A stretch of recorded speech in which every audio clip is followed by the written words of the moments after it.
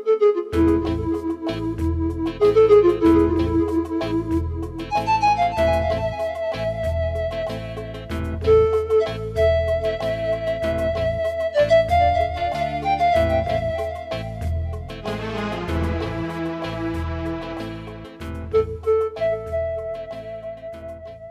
I want to introduce myself, and then I want to give the normal caveats that anyone in my position normally gives in these kinds of forums. First, I have to tell you, I've lived in the Middle East for many years, about 13 years of my life I lived there. I raised my children in Jerusalem, and I consider myself to be an expert in virtually nothing. But I'm a student of a part of the world. And I have to tell you something. At the age of 19, I went to that part of the world for the first time, and I fell in love with two peoples and a land. I am indebted to the Arab people. I have been one in my heart in wedding dances and wonderful moments with them. And then I have a deep and abiding love for my Jewish friends who have been very much a part of my education. I have a master's in Near East archaeology and a doctorate in comparative religion, but focused primarily on the Tanaim rabbis. And if that doesn't mean anything to you, you're a happy person. But here's the truth. It means I am absolutely qualified to say, would you like fries with that order? No one gets a degree in what I have a degree in and does anything with it of consequence, and so I have tried to follow in their footsteps. I want to say this. Driving the news cycles today, the Middle East seems to have risen right to the top, and it's constantly in front of us. And if it sounds like I'm often going back and dragging the Israel situation into the greater Middle Eastern region, it's because that's the way Middle Easterners do it. Historically, Israel has been invoked as the reason for every kind of suffering throughout the Arab world, including the common cold. It's normally done that way. And so when I'm talking to you both here and in the other rooms and in the Middle East as one who's trying not to come in with anger and hatred, but to come in with clarity. And I believe that the Bible provides clarity. I need to give a couple of caveats. There are three chords that I wrap my thinking in. The first one is that I'm a Christian and I'm a Bible professor. So my approach is that I take the Bible seriously and literally. And if that's not your stance, I certainly understand, but you will then put the appropriate filters on. That's where I'm coming from. Second, I'm an American, and that means that I was raised in a country that is wonderful, but does not give you a high appreciation for everyone else in the world, and I didn't get that until I was 19. We study foreign languages, but can't speak them. We go through 2 years of high school and we can't even manage to say, can you show me where the bathroom is? We don't take seriously the mandate to understand the rest of the world. And it's not because we're not gracious people. It's because we have a wonderful country and we have everything here. And so we just basically don't think about what's beyond the edges of it. But when I went there, I fell in love with the Middle East and the area of the Mediterranean. And so it's a delight for me to talk about the Israeli culture and the Arab cultures. They are deep and rich cultures. They are not stupid people. They are incredibly industrious people. The third thing I should tell you is I'm not a political junkie, nor am I a prophecy hound. That's a disappointment to a lot of people. I teach the Bible. I teach all 1,189 chapters of the Christian Bible every single year. And I don't happen to think the prophecy portions are more important than the other portions, nor do I think they're less important. I think they're God's Word. And as a result, I don't make my prophecy subservient to some moral structure, nor do I make my moral structure get set aside for my prophecy. They're all on the same plane. What God says, the Bible works as a unit in my mind. And so we're going to take a look at it that way. I want to say something that I hope will be well received. It has been my observation that people either form their politics and their social and ethical mores based on the Bible, or they formulate their idea of the Bible based on their preconceived notion of politics and social mores. In other words, some people define what's right from what's biblical. Other people define what's biblical from what they think is right. And depending upon which of those directions you come to it, you're going to arrive at different conclusions. If you have decided that because you see suffering, the person who delivered the element of the bomb that caused the suffering is therefore wrong, you will see no context. You will make a conclusion based on what you see. The major issue of the Middle East is that the Middle Easterner thinks very, very differently than an American. An American believes that new is better. That's why we have new written on the sides of our detergents. We want you to know that we've come up with a new way to do it. A Middle Easterner thinks the old way is the better way, that you do it the reliable way. If it ain't broke, don't fix it. And so as a result, they stand on the shoulders of their fathers, and they believe with all their heart that everything that justifies their current position is based on yesterday. That's why you can't hardly begin to speak about the Middle East without going into a historiography, because context is everything.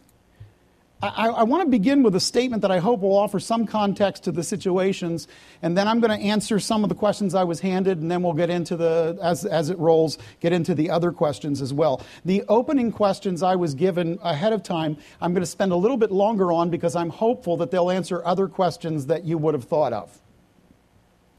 First, I want to present to you that I believe the foundation of truth is the Bible. I'm not selling that to you tonight. You can come back on another service and I'll do my best, but that's not what I'm doing tonight. I just want to say that you're not going to understand where I'm coming from if you think the physical issues are the primary issues, because I believe the spiritual issues are underlying the physical ones. I believe that behind the dirt and the fight over the dirt is something else. And I believe that the Bible specifies what it is and who is a part of it. I also believe that peace begins in the heart. And a heart at war produces hands at war. And you'll never have peace until you come to the place when you have settled your own heart issue with your Creator and with your fellow man. Second, I believe that all people of the region deserve our love and prayerful consideration. If you came to watch me beat up on one side or the other, you came to the wrong place. I vehemently oppose violence. I don't really care what your point is. Violence is the wrong way to make it. But I don't hate one people group and love the other. I have way too many friends on both sides of this conflict. So the way I like to describe it is this. Did you ever have a couple and you love both of them and they got a divorce? They don't like each other, but you like them both? It's kind of like that. So the third thing I want to say is I don't believe the issues in Israel and Gaza stand alone. I believe that they're tied to the larger issues of the region. In 2010, a Tunisian vendor set himself on fire in a market and burned the whole Middle East. He started what's called the Arab Spring, and it became a morphed battle between Sunni and Shiite Islam. Sunni represents about 87% of Islam. The balance of them are Shiites. Shiites are people who are controlling major governments, and in many cases they're governing people that are not a part of their sect of Islam. It would be like the red state, blue state situation where you have a state that's almost entirely red, but the guy at the top is blue. And you can't imagine that could happen. I want to divide my time into thinking into a couple of topics: Israel and the Palestinian conflict, Israel and the regional conflict, Boko Haram, ISIS, Hamas, Hezbollah, these are Islamic radical groups, and the West's conflict with them. I want to address specifically Christianity's weakening grasp on a singular commitment and what it's doing in our colleges. And I want to look a little bit forward to why educated Americans seem to be abandoning their historical supports. We are changing in how we approach this situation in the Middle East, and our media is changing, and our educational system is changing, and there probably needs to be some words as to why that's happening. First question that was given to me is, who are the players in the situation of Israel and Gaza? I'm to differentiate between Hamas and the Palestinians, and I think that's a fair question. In antiquity, Israel is the children of Abraham through Isaac and Jacob. That nation state went through a tremendous turmoil. including the civil wars that went on between them for a number of years. And then the northern kingdom got peeled off and sent away into Assyria. The southern kingdom, 140 years later, was peeled off, taken into Babylon. And there they sat. And the end of our Old Testament, as we often call it, the Hebrew Scriptures, is about the return back to the land and the pasting together of some pieces of Judah when most of the pieces of the northern tribes had been lost. And there were prophets that were saying, like Jeremiah, that God was going to put them all together. Ezekiel 37, I'm going to actually take both Israel and the long-lost Judah and the long-lost Israel, put them back together, and I am going to make them one people, and I'm going to give them back a land.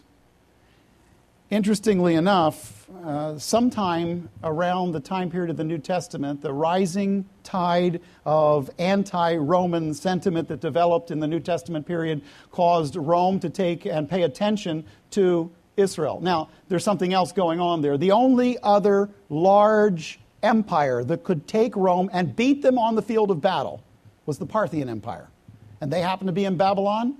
And as a result, the Romans took the Jews more seriously than you would have taken them. They were a minor player in the New Testament period, but they became a major player because they were the frontier to the only other empire that ever beat you in a battle. And if you're Rome, that bugs you. And so you're not only going to sack their temple, you're going to make a major, right in downtown of the Forum of Rome, you're going to make a celebration of how you destroyed the Jews. In the time period, the Jews rose up twice in revolt, and after the second revolt was put down by the Romans in the 2nd century, they called the place no longer Judea, Provincia Judea, they then called it Palestine, Palestina. And that was the name Philistine. And it was given to the land to deride the Jewish people. It was given to them so that the Romans could say, that's not your land, it belongs to Philistines. That name was revived again.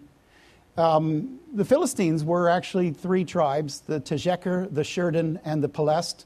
They come together. They are, we think, perhaps Greek in background, but they made their way onto the shores during the divided kingdom period of the Old Testament, and they actually flourished there. And the Pelest are the Philistines. The term Palestinian, then, is a revival of a term that has to do with the Romans. The British reused the term. They weren't trying to slap people around, I don't think. I think they were trying to say, this was the old Roman Palestine, so we'll call it British Mandate Palestine. The problem with that was both Arabs and Jews were Palestinians at that time. And so the term Palestinian has morphed and changed over time. At one time, a Jew could be a Palestinian. Today, the Jewish population of the Palestine National Authority's territory is exactly 0. So there's obviously a change. The Palestinians themselves are largely Sunni Arabs, and they are, in fact, represented by a number of different groups. Let me see if I can take the complication of the Middle East crisis in Israel and boil it down to a simple story, which is, of course, ludicrous. Okay? But I'll try it anyway. Moshe Schwartz is a Polish Jew. It's coming to the end of the 1800s. He sees the pogroms. He sees the rise of anti-Semitism. He sees that his family is not going to be safe. He sees that his fortune and his farm are going to be lost. And so what does he do? He liquidates everything and sells them, and he takes a bag of money, and he gets on a boat, and he makes his way to this place that is now the end of the Ottoman Empire and a place called Palestine. Moshe Schwartz goes in, lives there along the area of Jaffa for a while. The British come and defeat the Ottomans in the First World War. And Moshe says, this is my chance. I'm going to go and buy a piece of land. So Moshe takes his money that he's been storing in his bag, and he takes it into the British assayer's office, and he plunks down his money, and he says, I want to buy a piece of this land. The British assayer brings out his charts, and he looks at some diagrams, and he looks at some maps, and he marks off, and he says, all right, I'll give you this piece of land. Moshe gives him all the money he has, holds back a little bit so he can get himself a donkey, a cart, a shovel, a pick, a couple of seeds, and a little bit of the things he's going to need just to set up a homestead. Moshe makes his way out to a hill someplace in the southern part of the country, and when he arrives there, a fellow by the name of Musa Adin has a tent sitting on the property. Musa doesn't have a piece of a paper that says he owns it. He says his father's father's father owned it. But there's no paperwork. The Ottomans didn't do paperwork. So Moshe has spent everything he's got. He's got nowhere to go because now he's standing on his piece of property and he's got a piece of paper that was given to him by the British Assayer's Office. And Musa, who can't read, says, so what? And when it really gets hot, the British leave. And that's how we got where we are. You have two people, one place and no place to go. One says they walked in and bought what they could. The other one says, I wasn't selling, and I don't know who gave you permission to buy my land.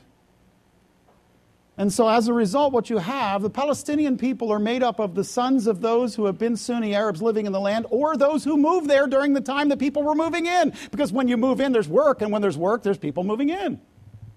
And so as a result, the Palestinians, over time, become a people. And the Israelis, not Israelites, we use that term for biblical people, the Israelis come in. And in 1947 and 48, the nations said, let's do a split here. Israel said, we'll take it. The Arab nations around them said, we won't. And the war began. President Truman and the American government, because of some very strong biblical and evangelical leanings, wanted to stand on behalf of Israel. Anyone who denies that reality hasn't read the people of that period. They believed that God was doing something and that they were stirred by that. And so they backed Israel. But at the same time, they also recognized we are in the middle of a Cold War. And they also recognized that if they didn't grab on to this nascent democracy, there would be yet another totalitarian government, and we didn't need another one. As a result, you have Israel, you have the Palestinians.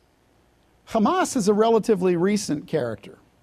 Sheikh Ahmed Yassin was one of the co-founders. He died in a rocket attack in 2004, but he actually co-founded Hamas, and Hamas was set up in the 1980s with the understanding that they would be, in fact, the people that would drive Israel into the sea and eliminate them.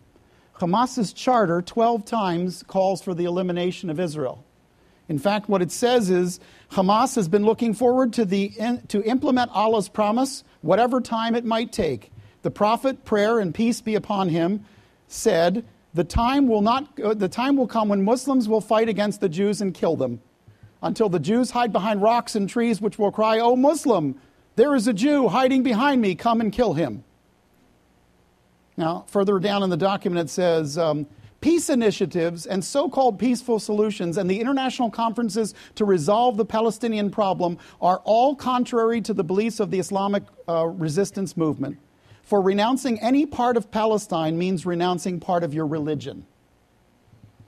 The movement educates its members to adhere to its principles and to raise the banner of Allah over the homeland as they fight their jihad. It goes on and says there is no solution to the Palestinian problem except by jihad.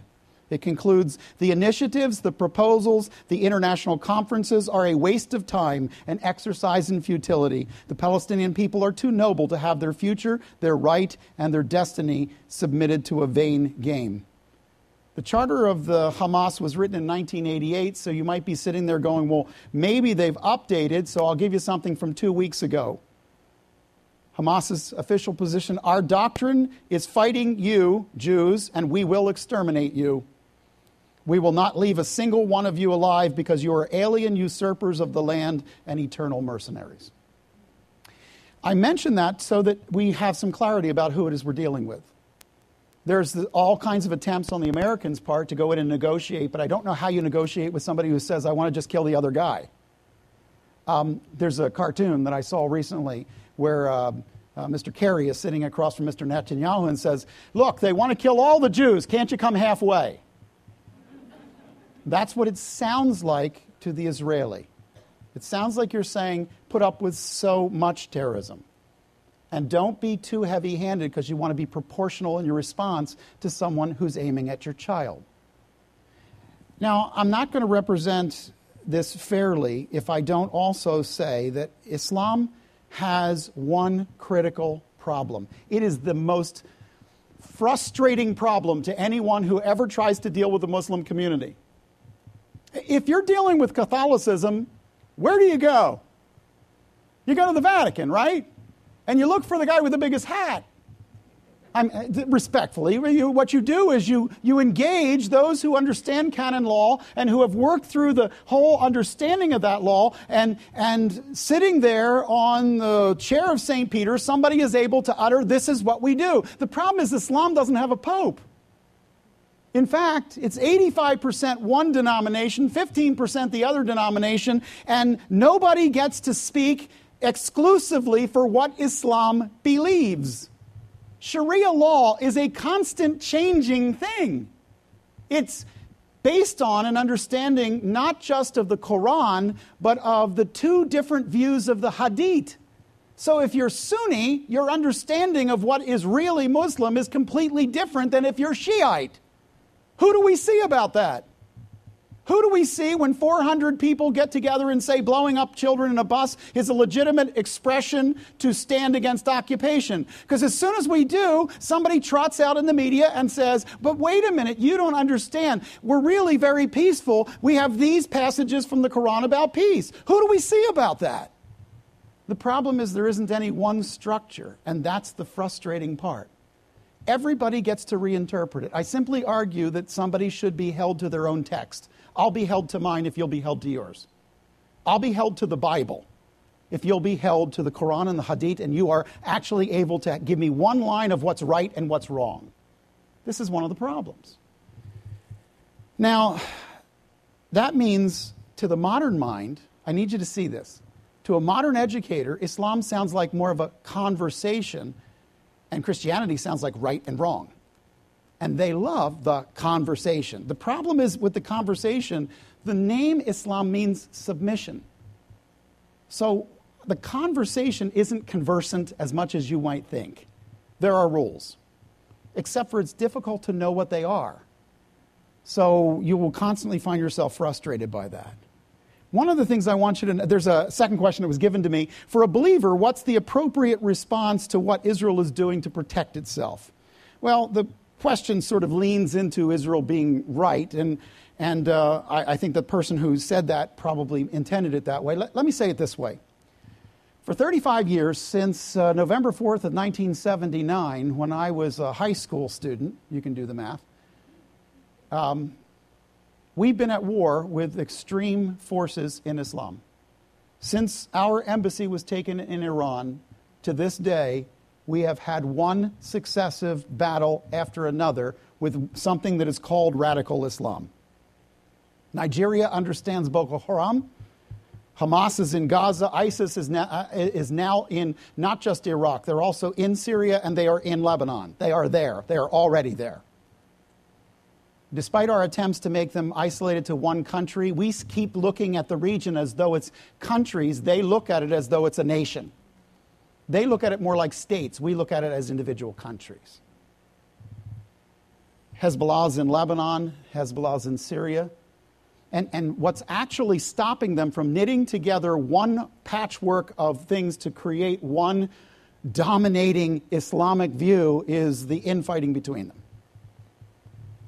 Now, I share that with you because there's a moral paralysis that's going on in the Western mind that can't seem to embrace the idea of right and wrong. What's happened in our moral relativism that we've been teaching since the 60s till now is it's left the West with the inability to say somebody's right or somebody's wrong. So if you listen to NPR, what you'll hear is different narratives. That's a way of saying everybody's really right. But here's the thing. When one guy says, I'm going to kill the other guy, they both can't be right. You can't meet in the middle on that. And so the problem is these narratives get launched as conversations. Here's the truth. Either rockets were fired from hospitals or they weren't. If they were, the fourth article of the Third Geneva Convention says that's a war crime. Now, you might say, well, that's Israeli propaganda. But the Frenchman who went there totally against the Israelis had them fire it right behind his back, and it's on camera. The Indian who came from India in the free press Documented 3 different places where the United Nations bases were being used to fire rockets. That's a violation of everything we know. So now you can go, well, I'm not going to believe this rhetoric or that. Okay, who are you going to believe when you now have people who are against that cause but end up standing and putting it on film? So what do? The bottom line is Hamas states it wants to kill Jews. It will eliminate Israel, and on that basis alone, they should not have a seat at the civil table. You don't get to be talking to civil nations when that's in your charter 12 times. You just don't get to be there. If you promote death and thuggery among the dear Arab people that you are over top of, and now you become a threat to your neighbors, then frankly, whatever happens to you will happen to your neighbors. And there's nothing we can do about that. There simply is nothing we can do. There is no blockade bad enough to justify funneling money from humanitarian aid to build a circuit of tunnels. If things were so bad in Gaza, they might have been helped significantly if they didn't use all that humanitarian aid concrete to build an underground network of tunnels. If they couldn't get the water running, instead of building a rocket, build a pipe. That's what the pipe was put there for. Now, you're going to hear that, well, you have to understand, Gaza is so crammed with people. But I may be the only person in this room who's been in and out of Gaza more than a dozen times. It isn't. There are 3 cities in Gaza, and then big open spaces between them that were farms. The idea that they're all like shoved in there is not true. I have been standing in places seeing piled high food markets at a time when they were reporting that the people were starving. So I don't know what to tell you about all that. I can tell you that there is no land theft argument that justifies abducting children of any kind for any reason. I can tell you that we cannot be confused by moral truth. I argue that the Palestinian people are by and large both industrious and smart people. They really are. They love, they thrive, they feel. They are dear to me personally. These aren't cattle. But they are being brutalized by the people who run them. And now the people who run them have become a problem for their neighbors. They've been led into an immoral proposition that includes sacrificing your children for a cause. And the truth is, to kill non-combatants because you want to make a point is simply morally wrong and reprehensible. If the West doesn't find a way to stand and say that clearly, that nothing justifies targeting civilians and nothing justifies locking them down so that they sit in a place where a retaliatory strike is going to come down on their head. Nothing justifies blowing up a school bus. Nothing justifies this. It's not only going to kill Jews, but in 25, 35, 45 years, it'll kill Arabs. See, once you train a group of people that the right way to protest is blow up a bus, they'll blow up their own. Death promotes death. It's not going to stop there. That's why I've been arguing inside the Palestinian Authority that this will kill your people. Don't tell them that. That thinking accepts the idea that you can empower people to act savagely. Ask Robespierre how that works out. Because eventually that same guillotine comes back and takes your head. A murderer is somebody who plots the killing of another person to advance their own cause because they're too impatient to convince them by other means. There's another question that was given to me. This question was, are the promises to the people of Israel made in the Old Testament still in effect for the nation of Israel as we know it today? I think that's a really good question. Leviticus 25 says that the land that Israel's on belongs to God, not Israel. It doesn't belong to the Palestinians and it doesn't belong to the Israelis. It belongs to God. He said so in Leviticus 25. By the way, he said it cannot be sold permanently, forever. In case you're not sure on that word forever, Christians really hang on that word. I want to go to heaven forever, and I don't want it to mean until something else happens. Interestingly enough, in Genesis 12 and in Genesis 13, the stewardship of the land was given to Abraham, and then later in Genesis 26, Genesis 23 and Genesis 46, it will be bequeathed through Isaac and through Jacob. By the way, not through Ishmael, even though Abraham wanted it to be through Ishmael. When God said, I'm going to give your promises to Isaac, Abraham said, oh, that Ishmael would get them. But that's not how it happened. The biblical text says that the title in Genesis 17 verses 7 and 8, check me out, the title to the land of the stewardship title to the land was given in perpetuity, meaning it will always belong to God and always be titled to this Jewish people. Now, either the Bible's true or it's not, but if it is, it says that the land has been titled forever. You can do what you want to do with that. You can make it spiritual if you want, but it actually says the children through your loins. That sounds pretty darn physical to me. So in reality, what you have is there's no one who can make the argument that that's been done away with and that the Bible's literally true. One of those two arguments will stand opposed to each other. I also want you to know that when God told Abraham in the beginning that the land would be for him and his children forever, he also invited him to know that they would be taken into captivity for a period of time and that they would not have domicile on the land. So when you're there is not the same as whose it is for.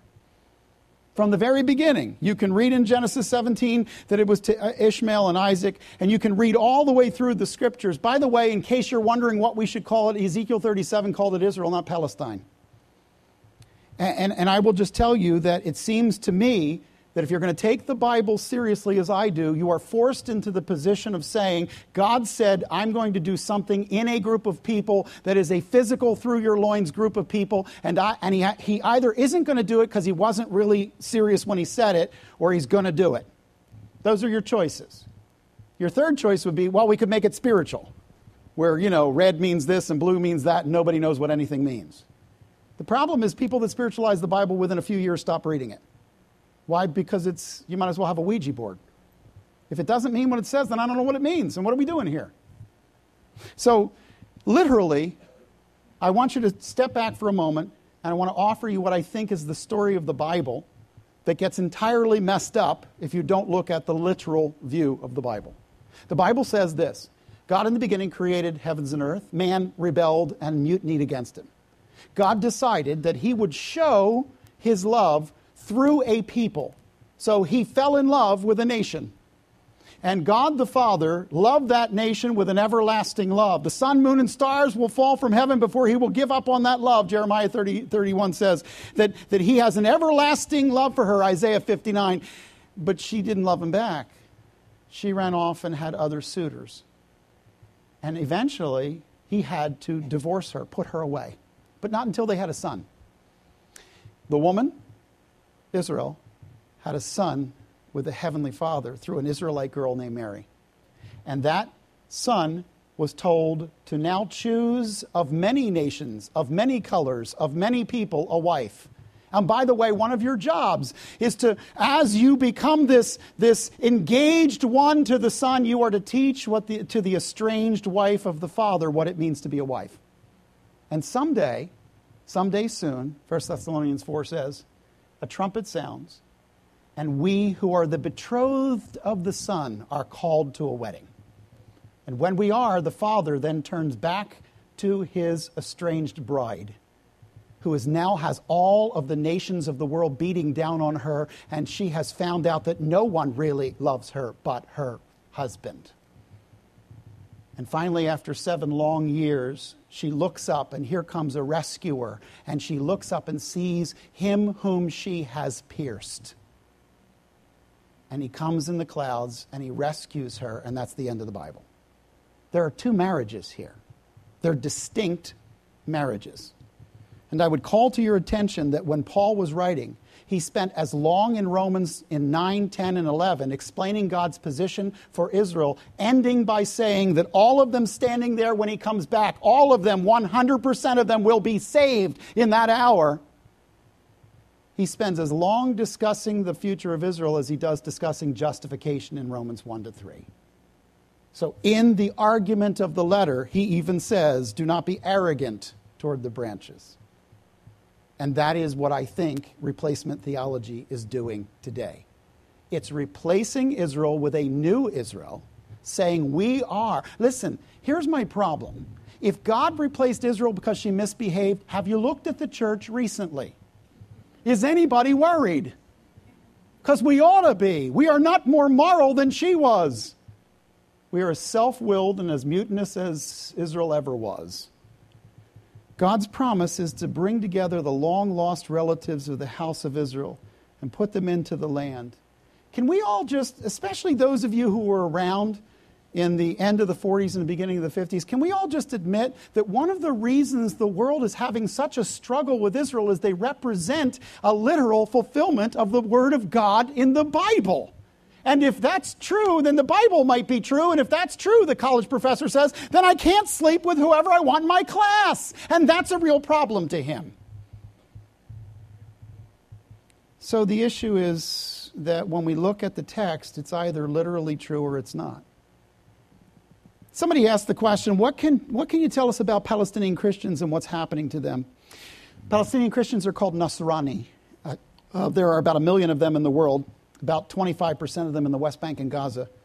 8% of the West Bank population is Palestinian Christian now. In Gaza, it's less than 1%. For the evangelical Christians in the room, you'll understand what I mean when I say about 1,400 Gazans are represented in the words born again. And that's a little bit under 200 families, and there is a network of churches that are being used right now to keep them fed because they do not get the aid that goes to the other families around them for a number of different reasons. When people go to Israel, they don't understand when they're going through the West Bank why there are different flags. For a while, you're driving under the blue and white Israeli flag, and then all of a sudden you're under a Palestinian flag when you get to Jericho, or when you get to Bethlehem, when you get to Ramallah, when you get to Gaza, or Hebron, or Kalkilia, or Tuharm. And what it is this.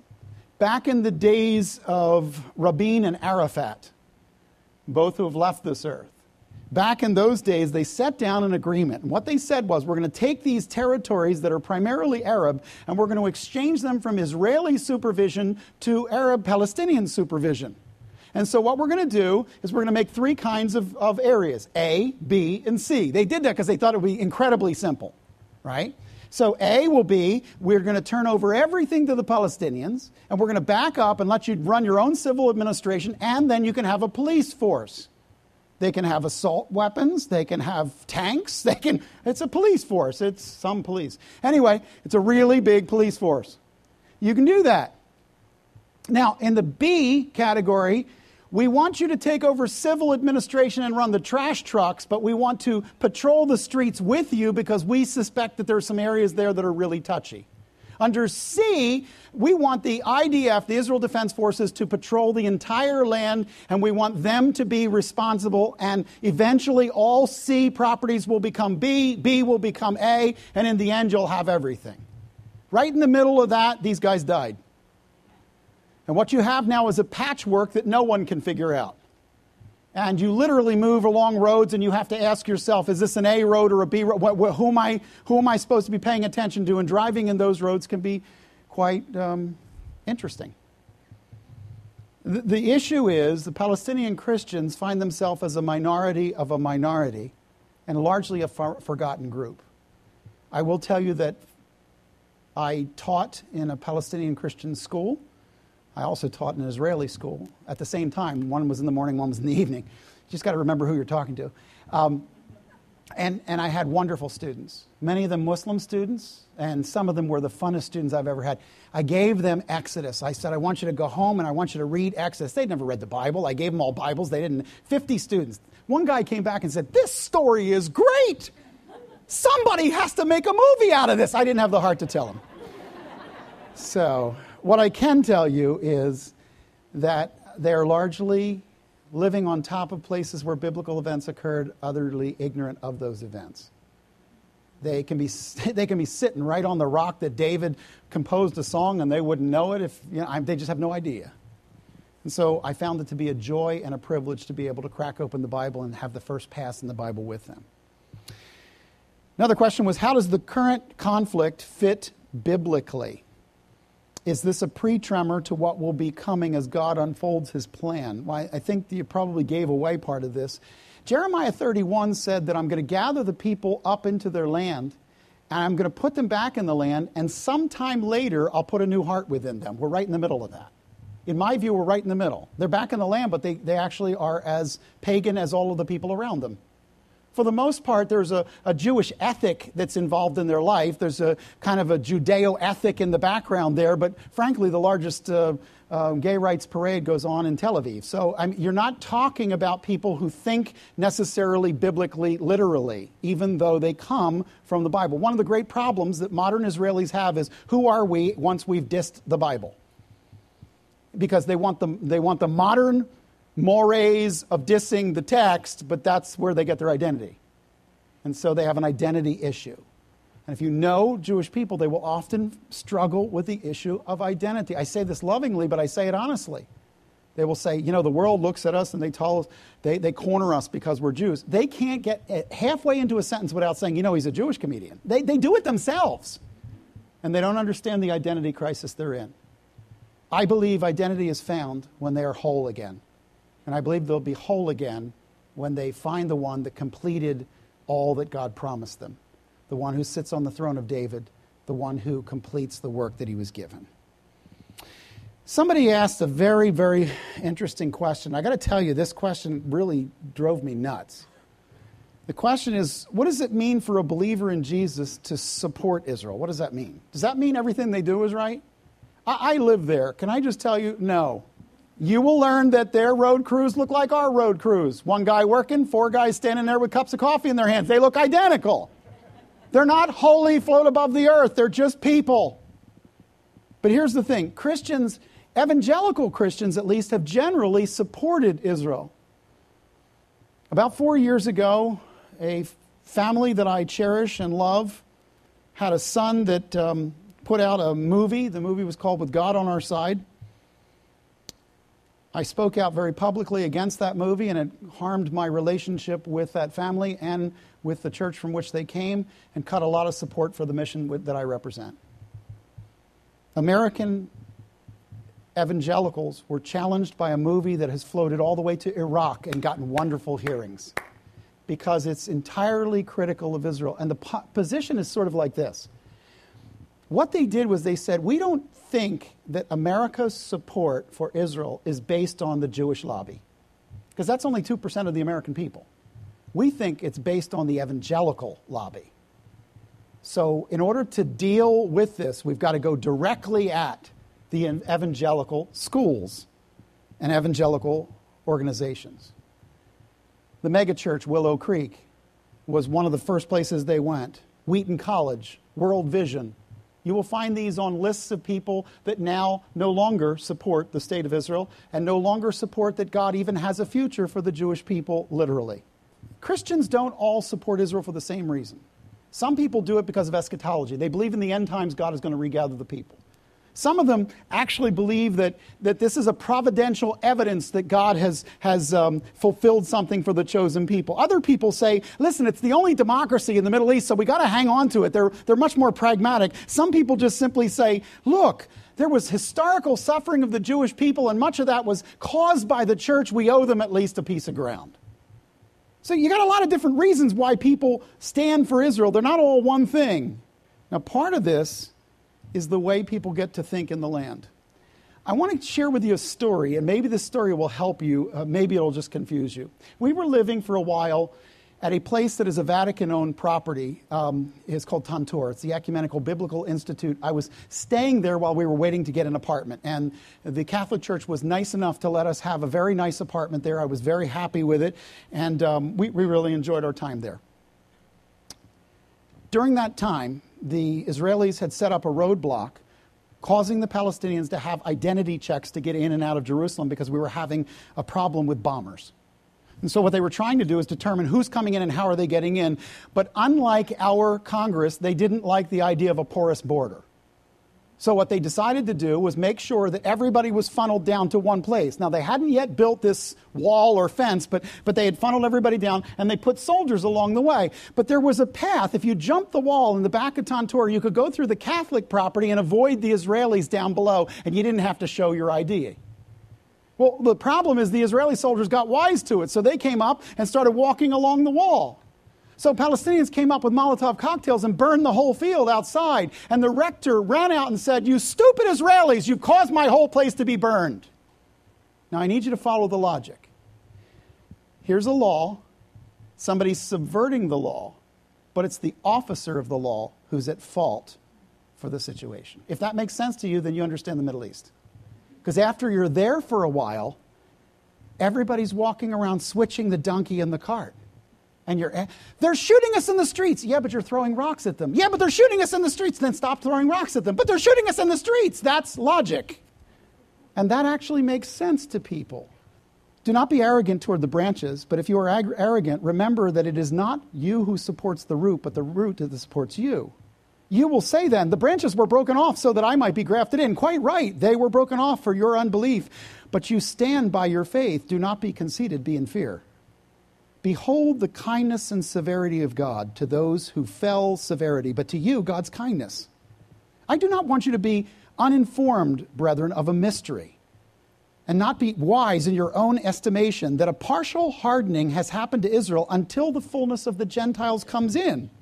And so, all Israel will be saved. Just as it is written, the deliverer will come from Zion. He will remove ungodliness from Jacob. This is my covenant with them when I take away their sins. Now listen, from the standpoint of the gospel, they are today enemies for your sake. But from the standpoint of God's choice, they are beloved for the sake of their fathers.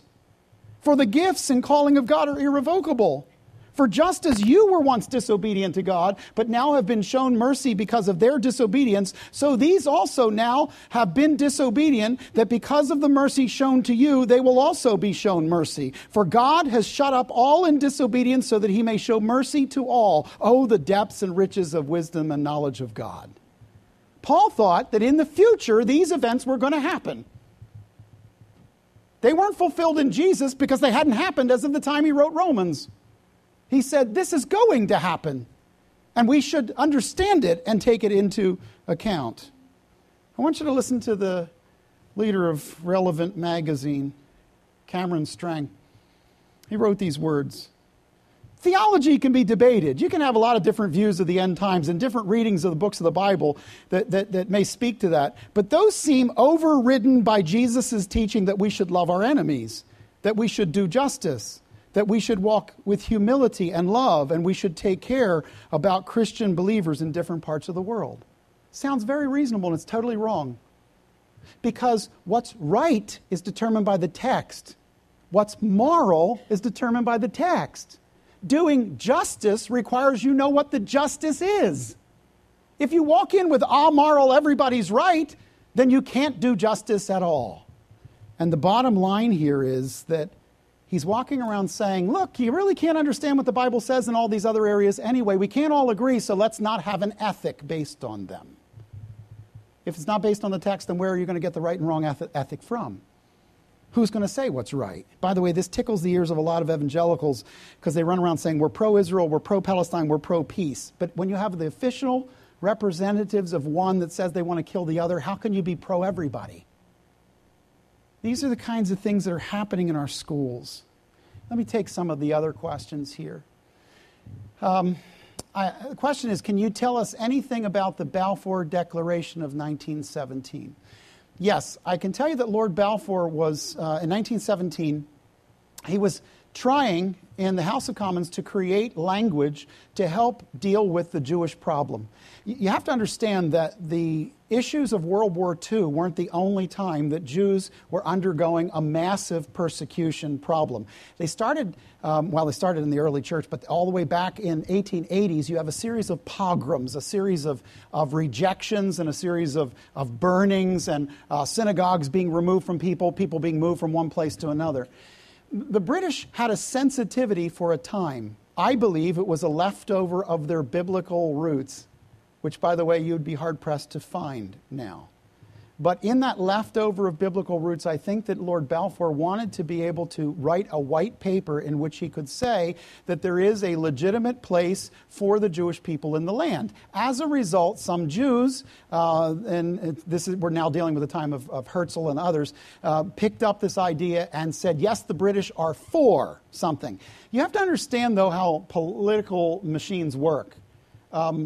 Today, you can have one guy in our government saying this is horrible, the other guy saying it's right, and they're from the same government.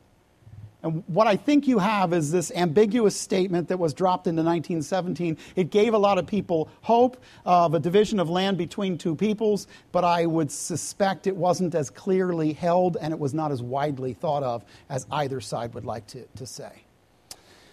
question is, how do you differentiate the Zionists and the Zionist movement from the Jewish people? Is there a difference? Zionism is the belief that God will literally bring the people back to a land and that land will eventually end up with them in peace. It sounds very similar to Ezekiel. Now, the problem is that as soon as you make an ism out of something, you create all the modern debate that goes with it. I am not a Zionist, I'm a biblicist. If it's in the Bible, I'm for it, and if Zionism's against it, then I'm against what they're for. That's just the way it is. But where you agree with somebody, don't try to not agree with them just so you don't get their ism stuck to you. Because all that ism's coming on me. Here's the thing. Zionism is the idea that Zion, which, by the way, was a Canaanite term for the land and probably the land of Jerusalem, that the land itself would be at the center of the heart of the future aspirations of the Jewish people. You're talking about a people that for 2,000 years lost their language and lost their land. You're talking about a people that got kicked out of that land by Romans. They didn't leave voluntarily. They were enslaved. The price of slaves bottomed out after 70. It was cheaper in Rome in the year 75 to starve your slaves and buy another than it was to feed your slaves. There's so many Jews on the market. What are you going to do? And when you stand there in Rome and you see the Colosseum, I want you to remember that was built in 79 to 81, and that was built with the proceeds of the fall of the temple in Jerusalem. Temple goes down, Colosseum goes up. Cash from there went to there.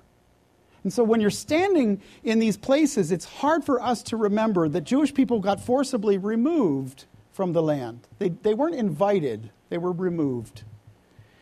At the same time, I would tell you this. The way Zionism is being phrased today, it's often seen as a colonial oppressor that brings apartheid and attempts ethnic cleansing. I find it interesting that Jews are getting tagged with ethnic cleansing when the only people that actually have it in their charter 12 times that they want to kill somebody else just because of what they are the people in Hamas. I don't believe that Hamas represents the heart of the Palestinian people. I believe it represents the darkness. I believe they're a deceived group of people. And I am not angry at them. I hurt for them because they are held by the clutches of a prince that won't let them go. I think that one of the things I want to say, there was a question handed. Some of the press in the U.S. is saying that the U.S. is being very anti-Israel, but then Netanyahu comes out and says that Kerry and Obama have been very supportive. What is the U.S. position? I have no idea. I follow this daily, and I can't figure out what our position is, but here's what I want to tell you. I want to tell you why I pray for my president and what I'm praying for my president for. I believe he's surrounded by some very smart men from some smart universities, and that's the problem. I believe that the West is at war with the Bible. And that is the reason why there are people in colleges that are applauding anything that will make the Bible not look literally true. How do I know? Well, because I've worked with history and I've worked with Arts and Entertainment Network, and here's what I know. I could put together the best video on the planet on how the Bible's literally true, and it will not see airtime. But if I criticize the Bible, I'll get airtime, even if it's sloppily done, poor history. I've watched it now for 30 years. I know it's true. And so the bottom line is that Israel represents the veracity of the Bible's hope of a literal set of fulfillments. And as long as Israel is there, then the Bible might be true, and we can't have that. Sitting in the Oval Office giving counsel to our president, I believe there are people who are concerned about any claim of this foolish Bible's veracity. I believe that underlying the agenda is more than just they want the underdog to succeed. I believe that in modernity, we have lost the ability to say evil is in front of us even when it's standing right there. We're lacking that language that we had in the Second World War. We don't seem to be able to figure out who's wrong anymore. Everybody has a narrative and they all see it, and it's almost like everybody in La La Land is equally true. No, not so much. Somebody's lying. And so the question is, how are Christians in Palestine being treated with Hamas in control? Terribly. I would say Hamas in Gaza and Fatah in the West Bank have systematically robbed millions and millions of dollars in aid. Do you know that for every dollar the Africans get, the Palestinians get 8? The world is obsessed with this. If people ask me why I believe the Bible's literally true, my answer is Israel. My answer is that the Bible says literally at the end of time people will get angrier and angrier, and that this land will be this hook that drags down everybody that touches it. I would argue that every president that tries to solve the Middle East crisis ruins his presidency from that day forward. Can't prove it, but I'm telling you anecdotally, it sure does look like that. Can Christians in Gaza worship openly?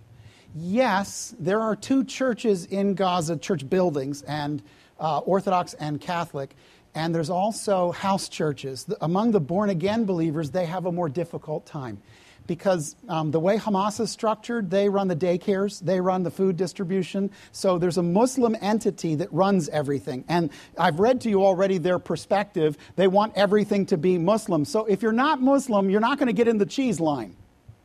It's not going to go well for you. So to be very honest with you, let me speak very well of some families.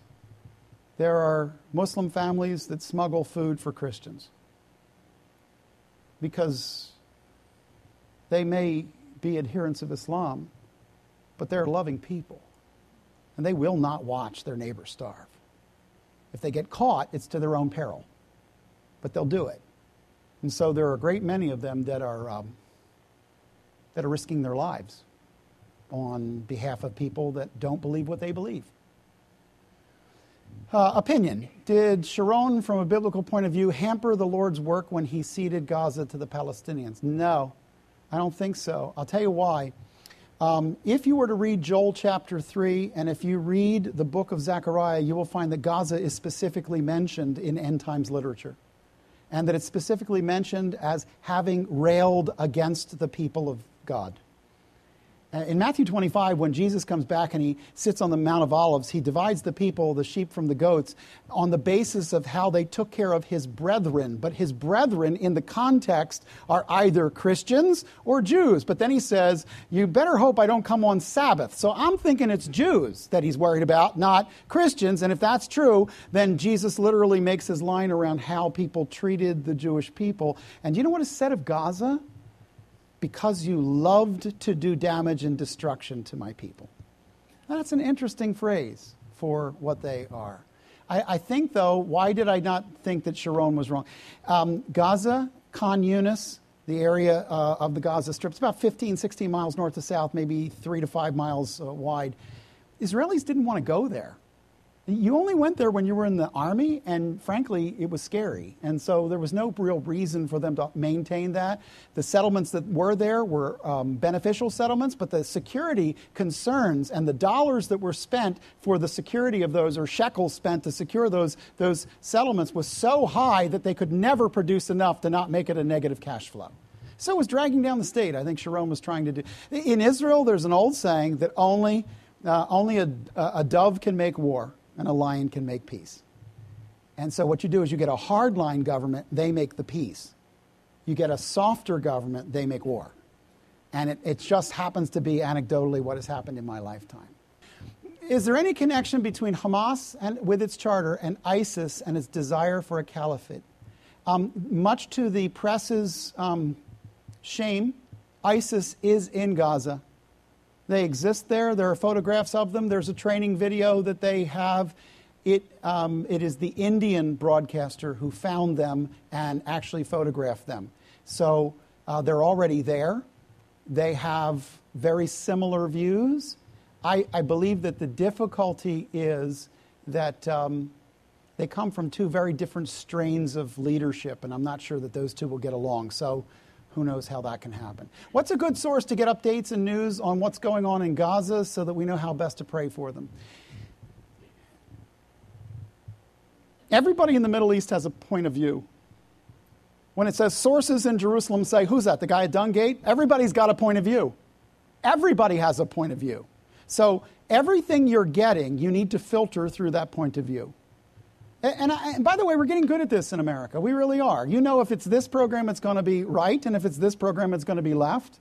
And if it's this program, it's going to be absolutely confused. And so what you do is you watch and you try to figure out, what facts am I given? This is the bottom line. What we have to do today is figure out where the facts are. That's why I don't watch my news, I read it. I highly recommend walking away from the television set and read the news. Go online, read the news. I'll tell you why. You will learn in one paragraph what she just said in half an hour.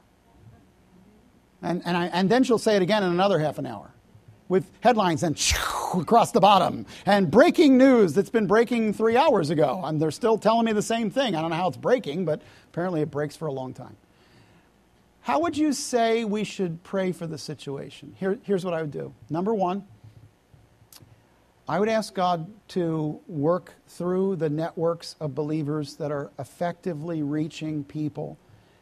Gaza does have people being reached for Jesus Christ right now. There are people there. I know personally 2 people that managed to get food in this past week, and then I got an email afterwards, out alive. You and I need to understand that there are some Christian warriors here that are suiting up big time. I'm a little league. They're major league. They're walking into the flying bullets and saying, I got to get this medicine to this family in that house or they won't have their medicine. And we contribute to that. Global Vision's a part of that, but we're a very small part of a very big operation of things that has to go on. I would also be very careful to ask the Lord to continue to direct the minds and hearts of our people. Speak things that are true. Be careful not to pass on everything you read from every source. Be very careful what you post. Most of it has so much slant to it, it's of precious little good. So really, prayerfully, here's what you know. 9 hours ago, bombing started again, and people are as terrified as you would be if you were in a home and bombs were going off around you. So I'm not sure we need to know more than that to know how to pray. We're going to end in just a few minutes. Has the turmoil in the Middle East brought Israel closer or further from the Lord? It's a very strange thing. Israelis are very spiritual people. They know that in their past there was a deep and real connection to God. Many of my Israeli friends, I would say, are both religious and spiritual, but not necessarily allowing the Bible to change their daily behaviors. You might have a friend who does the Christmas, Easter Christianity. They're not exactly the same, but there's a lot of things about that. Question was, what exactly is ISIS and how are they different from other groups? ISIS is the Islamic State. It is a group of originally about 8 different groups that came together and saw a weakness in the swath of land in the northern part of Iraq. There are 3 very large Christian communities. Well, I should say 2. Mosul's gone, but there are 2 left. And they decided that they would go after the Zoroastrians, they would go after the Christians, they would go after anybody who was not their viewpoint, and they would execute and roll through towns in the most brutal fashion possible. There's very little I can say to make them sound, well, on balance, they're good people. These are brutal thugs, and they are now well-funded. They have hit 2 banks, and they have a lot of money, and they've got a lot of arms. Unfortunately, in my view, we withdrew from Iraq without doing 2 of the requisite things you have to do in modern warfare. One of them is leave somebody responsible in charge. I believe that our president did what we in the polls told him we wanted him to do, which was withdraw those people. The problem is, when you withdraw too quickly, you actually can create another problem. And so the narrative goes on and on and on, and we're starting to really learn how this really works. You're going to keep hearing over and over and over about how the people of Gaza were standing against occupation, but they haven't been occupied at all. Everybody got out of there years ago. Then you're going to hear, well, they were walled in. Yeah, but they managed to get a lot of concrete. How'd that get in there? They weren't walled in. There are trucks going by every day. It's just that they couldn't get everything they wanted. They got food, they got medicine, they got concrete. They got pipes for their water system. They made rockets and they made tunnels with them. That's what happened. So now you get to Iraq and you have the Americans being the bad guys, and we become the exact same narrative of the way we beat up people and we did everything wrong. I don't think that's really true. Can I just say that I think that the world doesn't really understand America.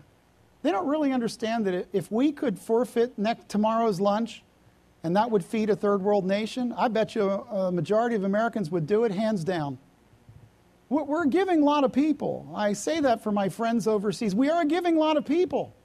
We're not trying to run around and police the world or muscle the world. That's not the problem. The problem is there is no benefit to being a superpower if you have to sit back and watch people nibble at each other. There's no benefit if somebody doesn't step up. We have withdrawn from the world stage. Russia knows it. ISIS knows it. And basically, if you live outside this country, it's pretty obvious that is what we've done. The stature of the country has changed as we have withdrawn. I am not blaming the president. I believe he was doing what the polls were telling him to do. I think in the complexity of a situation, we don't want to see our boys and girls go over to some place that they're never going to go for any other reason and get themselves killed with a roadside bomb. So it's easy to get to that place. But the Yazidis, the Zoroastrians, the Christians that are in northern Iraq, I think that they are badly suffering at this era. I have what is the situation for Iraqi Christians? And I would just say that in Mosul, Baghdadi, or what is called Karakosh, and Arbil along the Tigris River, tens of thousands of Christians have been evacuated. The Islamic State group has occupied and destroyed churches. They've removed the crosses. They've destroyed every manuscript they could find. There are 100,000 Christians that have crossed over into the Kurdistan region, and the Kurdistan troops that were defending them also took flight. The Sunni militants have strengthened their grip on the Kurdish region, and the Kurds don't really stand a chance against ISIS. I mean, to be honest with you, the reason that the president sent in that bomber was because these are mismatched, badly mismatched. You have to understand that ISIS has already terrorized the entire region. Everybody's afraid of them. Everybody's afraid of them. And the problem is that in Iraq, in the month of July, 1,600 people died. You heard about Israel and you heard about Gaza, but you didn't hear about Iraq. 1,600 people died to the violence there. And here's what the UN said. I am concerned about the rising number of casualties in Iraq. Did you notice the word was not appalled or outraged like when it's Israel, but I am concerned. What else could Israel possibly do to be above reproach in its response to the Hamas attacks or in its dealing with Gaza? I would say that they are only now learning to put foreign press with the forward troops. I went to Lebanon during the Operation Peace for Galilee. And I served in the press corps. There were 56 of us that told the world what happened in Lebanon. And what I can tell you is this. The Israelis have they've been too guarded with foreign press. Actually, here's what's happened. Did you notice the last week everything shifted? Israel was getting pounded for a few days. Then there was a ceasefire and all of a sudden they started to look better. Here's what happened. The foreign press couldn't file their reports because they were in the war zone. So they had to get out of the war zone, get to Tel Aviv, uplink their stuff, and all of a sudden, now there's real evidence that these guys really were firing from hospitals. And because you have a whole bunch of press that were out there going, this is just Jewish lies, except for now there's video. And once you have video, done deal. I will tell you that in Lebanon, I saw this happen exactly. I reported for INN, which went to CBS News back in the Dan Rather days, and here's what I can tell you. They were using hospitals and schools routinely to attack from. This is a guy who stood in the place and saw it with his eyes. I'm telling you, I'm not doing this to wave any Israeli flag. I'm telling you it's the truth. This is the way they wage war, because casualties help their cause. And that's why they do what they do. Last call here. What's the significance of God's command to pray for the peace of Jerusalem? If you're going to, I've been married now just about 30 years, and she was just a baby when I married her. If you want to love my wife, you have to love what she loves. And so I've learned to love things I didn't know I would love. You're gonna absolutely think I'm not telling the truth, but I promise you it's true. I used to eat food just to live. It's my wife that did this to me. She actually made me taste the food. And what happens is after a while, you start to love what the other person loves, and then you become like each other. And some of you have been together so long, you're starting to look like each other. I love that. I love that. Here's the truth. Because we're in a situation where I want her to know that I love her, I invest my heart in things that I know she cares about. And you have no idea. I have dragged this woman all over the earth and had her shot at in her own home. And we have literally sat behind sandbags, had spaghetti, and watched a war. All the way back in the very beginning, God created, and he put man on the earth and said, I'm the owner, you're the manager. When you need supplies, talk to me, I'm the owner. And that's the beginning of the prayer life. And what I found is that often I can't affect the situation. I can't change it. More and more, as we become a people that are surrounded by the 24/7 news, we feel like victims. Because everything's happening, and it's all happening so fast, and I can't even figure out how my phone works. And by the time I do, they update it, and now it doesn't work that way anymore. And then they send me an adjustment to my bill that's 18 pages long in number 4 font and say agree or disagree. I don't even know what it means. How do I know if I agree?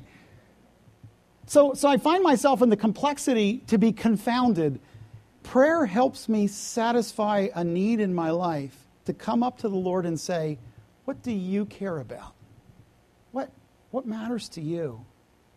And I will tell you that anybody who says to you, I will bless those who bless you and curse those who curse you. Anybody who tries to tell you that's done away with doesn't know my life.